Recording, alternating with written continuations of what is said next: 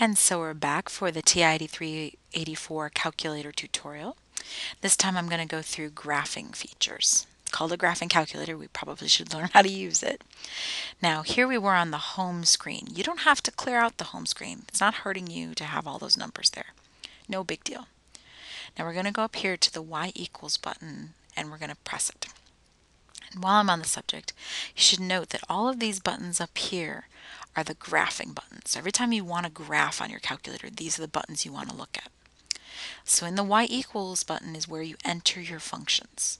So let's just make up a function. Suppose I want to graph the line 2x minus 3. So I'd type 2, and then this button right here, it's x, t, looks like a 0, but it's actually the Greek letter theta, n. You hit that one, and it pops up with an x minus, I don't know, I did minus 3. Enter. There we go. Now see how the equal sign is dark? That means that that function's going to get graphed. Now where do you go to see the graph of it? Well, right over here on the far right there's a button called graph. So if you hit it, it graphs the function for you, just like that. Now what are some of these other buttons?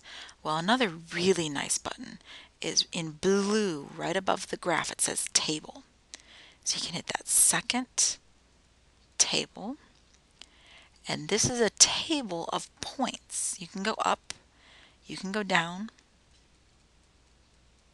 Isn't that great? And it tells you that when x was 0, for example, y was negative 3.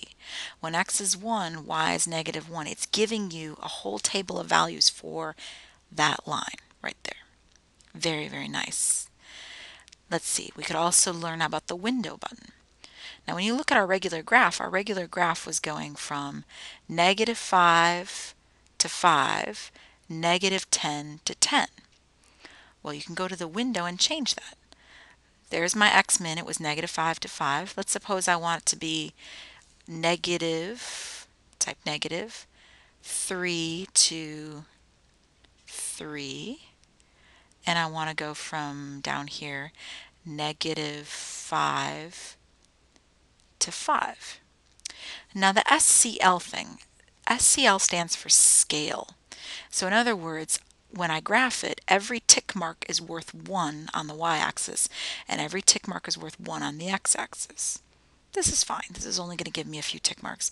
If you want to change them, let's say if you're going from 0 to 1,000, then you might make each tick mark worth 100, say, or something like that. So let me press graph. And you can see I have 1, 2, 3, 4, 5 tick marks because each tick mark is worth 1. Over here I have 3 tick marks because each tick mark is worth 1 and I'm only going to 3. So that's the window button. Now suppose you don't like this. You want the basic window, the default window for the calculator. That's what the zoom button is for. So you click zoom.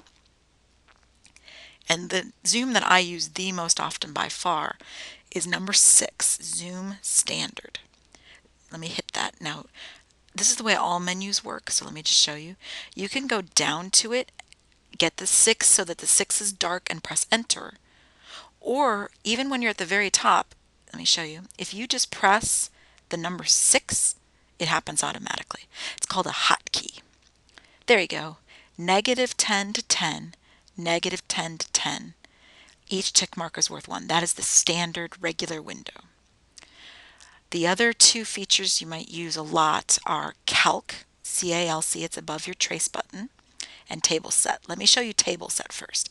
Table set sets up the table, as in this table that's right above the graph button. You can see that I'm going to start at 0. This little triangle means change. It means every step is going to be worth 1. And you want to leave these on auto.